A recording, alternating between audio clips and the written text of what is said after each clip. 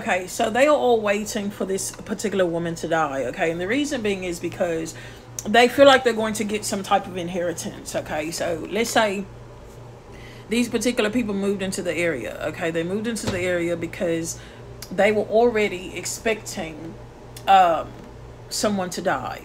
Okay, they were expecting this woman to pass away. They're expecting to, let's say she passes away, they get access to her home, they get access to, you know, the stuff that she has.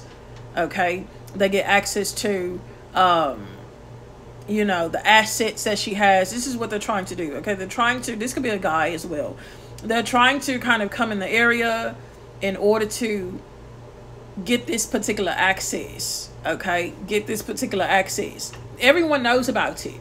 Okay, all of these people in this particular area of this particular person, everyone knows about it. Okay, they know about it. They're waiting. Okay, they're waiting to say, oh, this person passed away, yay, let's take their mail, let's steal this, let's steal that, let's steal this. Okay, what the plan is to do is, and their plan is to probably kill this particular person, or this person is going to pass away and they're not going to say anything. Okay, there's going to be some type of where they're going to try and like cover up a crime. Okay, cover up a crime. They're not going to say anything. They're probably going to lie on the death certificate. When it happened, one time it happened, they're going to say it happened another time. Okay, this is their goal. Their goal is to kind of lie on this death certificate, lie on the birth certificate. Okay, that's the plan. That's their plan. Their plan is to lie about this. Okay, to shift around the information, to lie, to make it seem like it happened when it did not happen. This is their plan. Okay, so it's really, really important for you guys to, if you are feeling dangerous in a particular area, okay, if you are in an area where you do not feel safe, really, really, really make sure that you're around people that actually care about you.